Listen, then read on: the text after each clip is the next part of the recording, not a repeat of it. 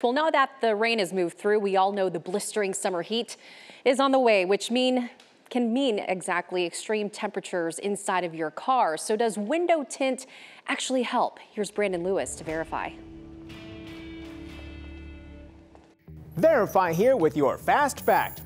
Nobody enjoys that feeling when you open your car door on a hot summer day and it feels like an oven. Verify viewer M emailed us to ask if tinting her windows can help keep the inside cooler. So M, let's verify using these sources. The inside of a car gets hot because the sun's UV rays penetrate the glass. The energy from the rays is then absorbed by the surfaces and released as heat that gets trapped inside. All of our sources say tinting your windows can help block some of the sun's rays and keep the interior of your car a few degrees cooler. The exact amount depends on the darkness and quality of the tint and which windows are tinted. So, yes, tinted windows reduce heat inside of a car. Tinting rules vary by state, so make sure to check the laws where you live. With your Verify, I'm Brandon Lewis.